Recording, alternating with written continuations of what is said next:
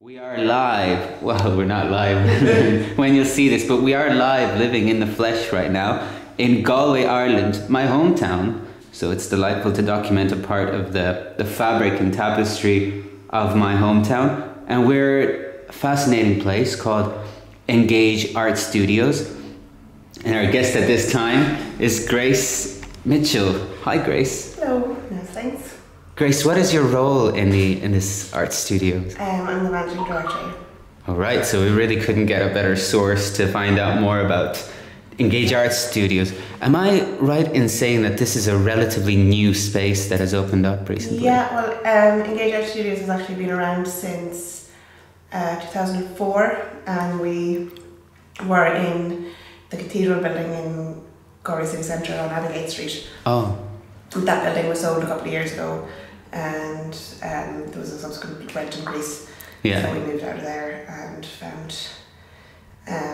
this place instead. Oh, right. And it actually turned out to be, at the time, it seemed like it was kind of panic stations. We were quite worried about how things would pan out, but it actually worked out really well for us because we found this kind of better, bigger, brighter space. Our old space was kind of, excuse me, was open and attic. It was big, massive stairs, and there's no stairs here, so it's really accessible. And it just makes getting in and out a bit easier. And there's a lot of us have kids, and it's easier to ship kids in and out of here. And we do workshops, and for everyone, it's an easier building, and it's got lovely windows and high ceilings, and so it really kind of what could have potentially have been a disaster ended up being something very good for us. Yeah, one thing I did notice, this is my first time actually being in this building, is that it is very bright, as you said, and obviously that helps a lot when you're making art, I would presume, anyways. Yeah, I mean, it was really one of when we were looking for the new premises, I kind of surveyed all the artists and asked them what they wanted, and they wanted somewhere that was big, bright, central, cheap, affordable, high ceilings. There was a big list of demands. I was kind of like, all right, we're not going to make all these, that's a pretty big list. But we found this place and we were kind of blown away by it. It's kind of, you could see the potential for it. Yeah. Quite. I think the first time we visited, it was a dark, wet November day, and we came in and all the shutters were closed, but immediately we could see that it had the potential to be something special. So we moved in last January, so 13 months ago, and it was an awful lot of work. Everyone pitched in and we had to move 15 years worth of crap from the other side of town down the stairs across Galway in here. I can imagine that would be difficult, Yeah, I mean, we took an army of people. That was like all of the artist members and all of their husbands and wives and boyfriends and girlfriends and moms and dads and kids. Yeah, right. Excuse me. All pitched in to make it happen, and that's good. That's nice. Yeah, it was a real team effort. Like when we moved in here first, it was just this really kind of this used to be a doctor's surgery, so all the walls were painted kind of magnolia. There was blue carpet everywhere, and kind of examination tables, and it was like a doctor's surgery.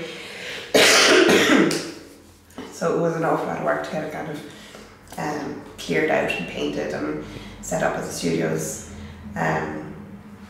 So we kind of did that fairly quickly in kind of January, February. Yeah. Get the studio so that the artists would be able to continue working. Yeah. Because all of our members would be practicing artists. They don't have exhibitions and projects that they've been working on, and the disruption, having lost their studio, we didn't want them to be unable to work while the transition happened. So it was very important that we get that kind of done as smoothly as possible. So we should say though that the Engage Art Studios has just recently moved here. Let's say not recently anymore, but it is quite recent because it still feels so very recent. Yeah, well, I mean, you said that Engage Art Studios itself isn't new, but how would you? So for people who don't know what Engage Art Studios is, how would you kind of provide a brief summary of its activities and maybe a little bit of its history too. So it's, like I said, it was established in 2004, so that would make it coming up on 16 years old. And then in 2012 it was incorporated as a company, so it kind of gives us kind of a legal status, which allows us to kind of like apply for more grant funding and apply for like have leases, and that just gives us a legal kind of structure. And then our primary function is to provide workspace and studio space for artists. Then I suppose their secondary functions would be to kind of put on host exhibitions and public programming and workshops and things like that. But the kind of the main activity of the place would be to provide artist studios. And how many artists are there here currently? Actually, we have 7 studios in this building, and we have another building in Francis Street in town with 6 further studios. That place isn't open to the public, so people don't really know that it's there, because the artists just go in and do their business. Is that where the really famous artists are now?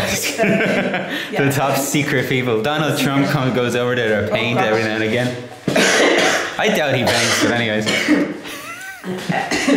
Yeah, it's kind of how Francis Street happened was the cathedral building, our original space was full, and there was a huge demand, and there was one artist in particular who he had been on the waiting list for a year and a half. He was on the waiting list. I went away, went on maternity leave, came back, and this guy was still on the waiting list. I was like, here, we need to do something. So we said about setting up Francis Street. When we didn't know it was going to be called Francis Street. We needed to find additional space, so we did that. How can people apply for a space, and what is the sort of criteria? Actually, we're currently accepting membership for art membership. So apart from people who have studios, there'll be a lot of artists who might have studios in their home. They might have their box room converted, or a shed in the garden or whatever, and converted into studios. But kind of being an artist is a very isolated occupation. So a lot of artists like to be kind of part of the gang, in kind of part of a group of like-minded people. And so we have this thing called art membership, where people can be members, and they can come in and they can use our kind of workshop facility and digital equipment and take part in group activities, but they don't have a studio here. So that we're accepting members for that now at the moment. Right. That's a good idea, and that's interesting. It's an interesting point you raise. Yeah, it's that it can be quite isolating for artists to be artists, and this Engage also provides that for people, to that group experience. And then I suppose it can be like people can come up with frustrations with regards to like applications and funding and all these kind of things, and just to meet with other people who are experiencing the same problems, or get a bit of advice and that kind of thing. And it's open to people from all over the world. I mean, let's say all nationalities, all cultures. Absolutely, but there mightn't be much point in being a member unless we can kind of like we kind of say the west of Ireland, and people are like, oh well, Kerry is the west of Ireland. I'm like, yeah, Kerry is the west of Ireland, but it'll be a bit of a commute. So we do have members in Mayo and a few in Clare, maybe. Oh, really? But it would be mostly Galway. But so another thing I wanted to ask you before we maybe actually keep talking about Engage itself is we're currently in Galway, and what would you say? Is there any way in which you would describe sort of the art scene in Galway? It's a very broad question, and it's probably very difficult to answer, but when people talk about the arts, they tend to think about it in a very urban scale, but I think that Galway is quite small scale compared to really big artistic centres. Yeah, I suppose Galway has a very good reputation for the arts broadly, but I think a lot of that is based on kind of theatre and literature, film, the visual arts. I don't know, maybe it's just a faraway hills kind of a thing, but the visual arts have been quite. Though I wouldn't think there's the same resources there for the visual arts as there would be for other art disciplines. The lack of municipal gallery is a big issue that always comes up. Yeah, that's a big one. Yeah. And then the reliance on temporary spaces to put on exhibitions is quite frustrating. You know, for the likes of the Galway International Art Festival, who seem to have a very good knack for finding these big empty buildings and transforming them into galleries every few years. Yeah. You know, and then there's this, Paul Fahey's after finding this amazing building, and he's after turning it into this amazing art gallery. Wouldn't it be great if it was a permanent thing, and then it's used for 2 or 3 years? Yeah. And then some business comes along and rents it out and turns it into a pub or right. It's quite frustrating, you know. So I think if there potentially was a permanent space, and the visual arts weren't constantly reliant on kind of scratching for space, it would be sure. But you did say that Engage does also help with the exhibition side of things. I mean, you host exhibitions in here as well. We do. That was one of the good things. One of the really good things that came with us being forced to relocate is this. We found this building, and it's a small room for a small gallery. So it has allowed us to kind of, like, before last year, it was just Provision Studios was our main activity, and now with the new premises we've been able to, this room that we're in here is a workspace that we put on classes, and I'll show you in a minute the gallery space. Amazing. Excuse me. Well, we are human beings, sometimes we cough, it's alright. So yeah, being able to open up a kind of a project space or gallery has allowed us to just kind of bring a new exhibition space to the city, which brings us a sum total of three. All right. Yeah. Well, why don't we go over there right now? And while we walk over there, I do want to say that I appreciate you doing this despite the cough. I really appreciate you taking the time. It's difficult. Oh, you can lead the way so that I can just. This is, like I said, the first. Oh, all right. Gallery. So. There's actually, we're between shows at the moment, so it's just a white empty cube. And it smells of fresh paint. Yeah. Now, you mentioned this building. What was it before you said? So before we took over it was a doctor's surgery. Before that it was an industrial school. Oh, right. Run by the Christian Brothers, I believe. Yeah, because when I took the taxi here, the taxi driver actually said, "Is that where the industrial school is?" I was like, I didn't know there was an industrial school there. He must have been thinking of a long time ago. Yeah, I think so. I think that the building was built in the 1870s as kind of a orphanage / prison for boys. Oh, yeah. So industrial school, and that closed. I think in the early 90s, and then it was turned into a doctor's surgery, which it was until 2018. Right. In 2018, the doctor retired and the practice closed. And so this is the gallery. This room is the gallery for people that exhibit their works. There's going to be an exhibition here soon, actually, right? Yeah, we kind of have we did our last exhibition, which was in association with Winter Papers and the Galway City Arts Office,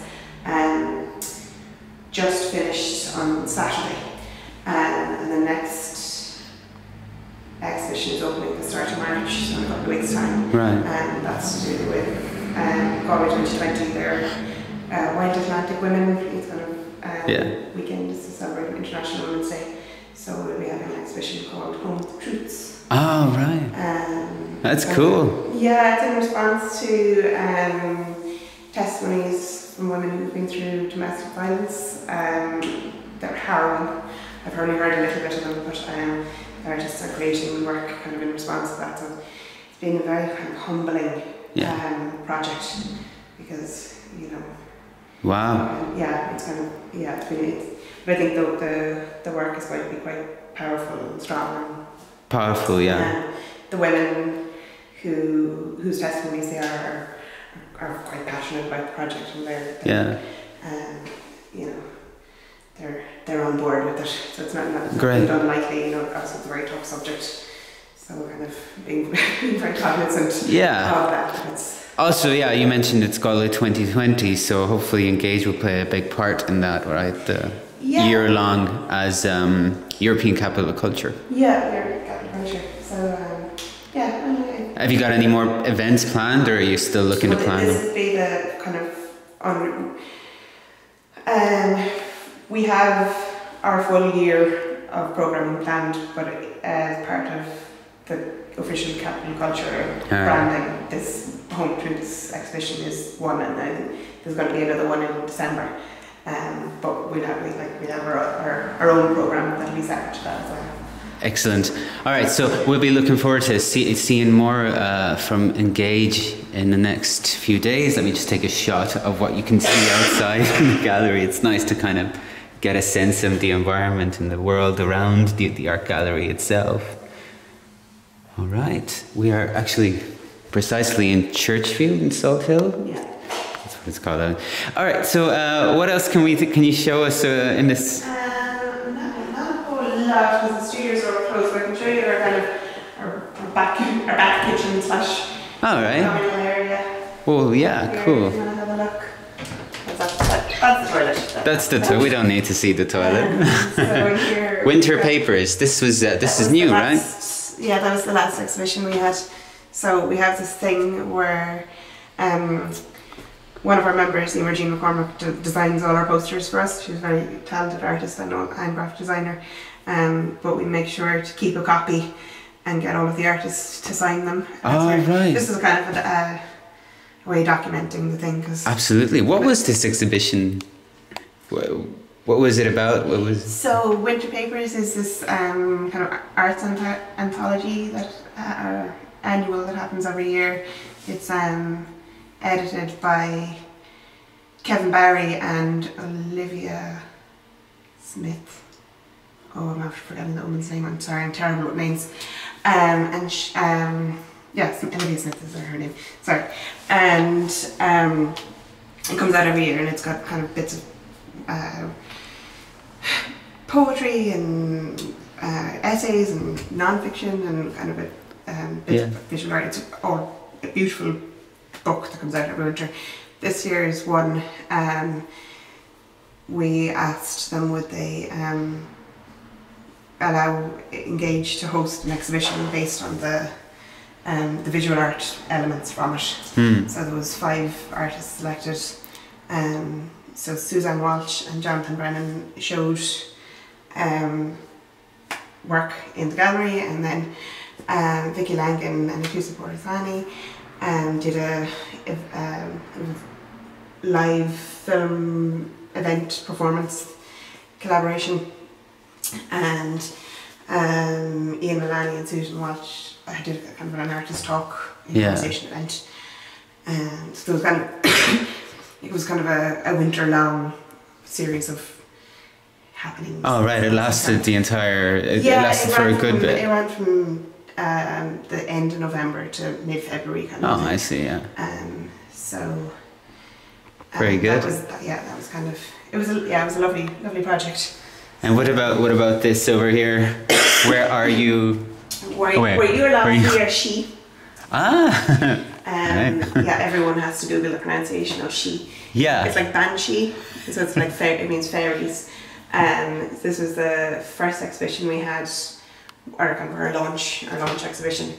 It was curated by Nora and Benin, and it had 5 artists, 2 of which are members here. So there was Monique Bloom, Zara Linus, Ilaria Pelazaro, Anusha Sanderlangum, and Ruby Wallace. So that was kind of our first, kind of our launch exhibition, and we were kind of, I suppose when we were deciding our programme, we very much wanted to have we wanted to have a combination of kind of emerging artists and more established artists, and kind of give I suppose artists at very different stages of their career a bite of the cherry. So we asked Moran Dineen to curate our first exhibition for us, and Very she good. really, I mean, the first time she came for a site visit, the place was still a building site. There was piles of rubbish and carpet and wires sticking out of the wall.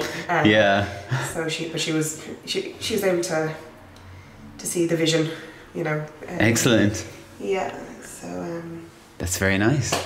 this is, I mean, essentially it's a corridor, but it's kind of our kind of a shared workspace. All right. So we've got a couple of computers and. Well, this I presume is where also people do editing Yeah. stuff, video editing. We're hoping to update our computer. And it's always good to examine any place's bookshelf to see what there is.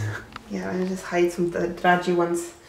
Rosa Kelly, Mamma Mia is an essential reading for any artist. I've never heard of it. I don't know why it is here. It just, Maybe we can do a book review of that. I don't know it actually, but the rest of the books on the shelf are fairly legit though. Oh, okay, yeah. Well, Leonardo da Vinci. I've never heard of him either.